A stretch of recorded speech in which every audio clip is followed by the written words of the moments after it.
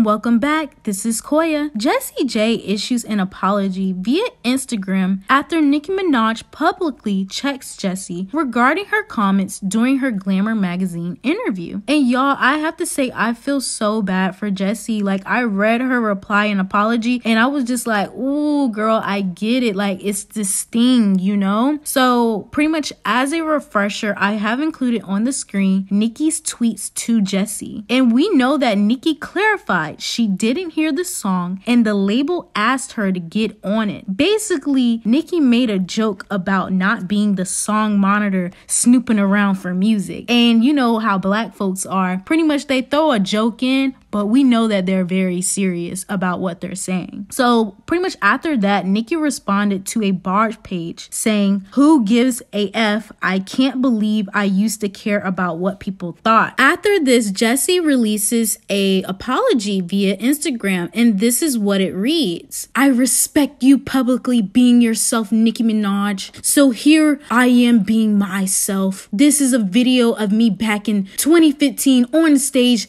taking the piss out of myself, which is basically an hour of my set. It was made in a meme about 2 weeks ago. Is that what this really is about? And where is the weird energy between us? Or maybe it was when you used me as a stare at the rail on the ABMAs. That was funny AF, laughing emoji. If we can't laugh in our lives we have been blessed with, what's the point? It really isn't that deep. From the moment I met you to now, I have shown you nothing but love and gratitude. For effing blessed I was to have you and Ariana Grande, who by the way wrote Bang Bang with the insanely talented Max Martin, which I found out the day. Jesus, what a day. Sorry, Ari, I never knew. Wild. I felt like I had won a competition, and I did back then and still now. I'm the first person to admit Bang Bang would have never been what it was without you guys. I'm sorry I got the story wrong all these years. I would told you, child lore. I ain't gonna read the rest of it, but pretty much y'all got the understanding of it. She's sorry,